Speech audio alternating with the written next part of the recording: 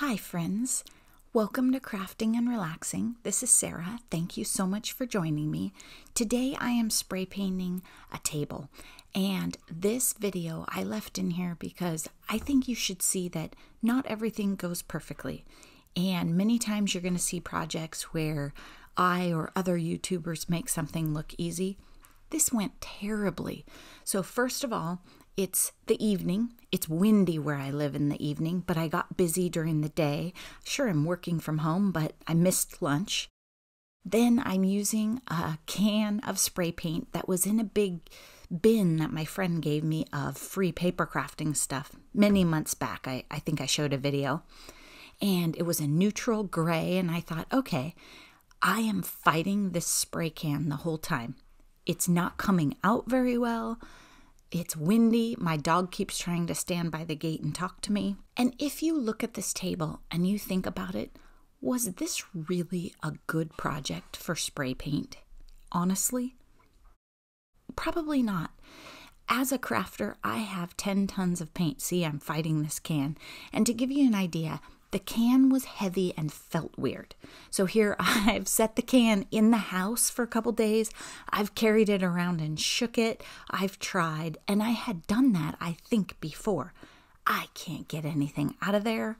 And maybe if I had whatever you're supposed to, paint thinner to clean that nozzle with, it would have worked. But when you shook the can, you could feel that the pin, the bead in it, wasn't moving around very well. It made noise, but it was thick. So I gave up, went in my shop, and I got a can of brown that I had but was for a different project. And so if it's something that I use for a certain project, I try and keep that can, and I take a Sharpie and write it on there, because then you can touch something up later.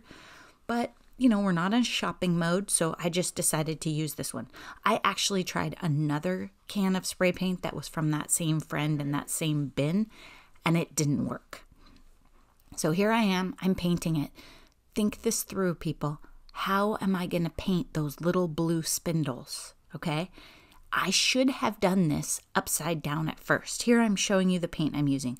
Rust-Oleum hammered paint in brown. Fancy name, huh? This paint has a little bit of texture, which is great for rusty things or things you left outside that are damaged. This is a table I bought years ago, was blue. The layers have chipped off a bit. And so that can of gray I tried to use was gloss, which was a bad idea, would have showed all the blemishes.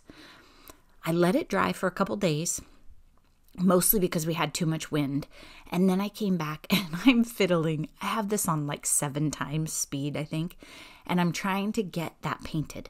I know at some point I'm going to sit on the deck with the dog and all of that blue underneath is going to bother me. And I'm going to notice those spindles if they're not brown. So I had to figure out how to get a paint can in there, but not have it upside down, because if I have it upside down, it'll stop spraying. If you're going to use spray paint for an item like this, think through how you're going to paint the whole thing. I could have done it in one shot had I turned it upside down the first day, painted all of that, and then flipped it over and painted the exterior on the top, right? Then I wouldn't have had to wait for dry time for another stupid day and time it. And I got lucky because it has poured here today, and the days that I started this, it was dry. I had checked the weather and done it. In the end, I like how it turned out. It's a cute little brown table. It's restored.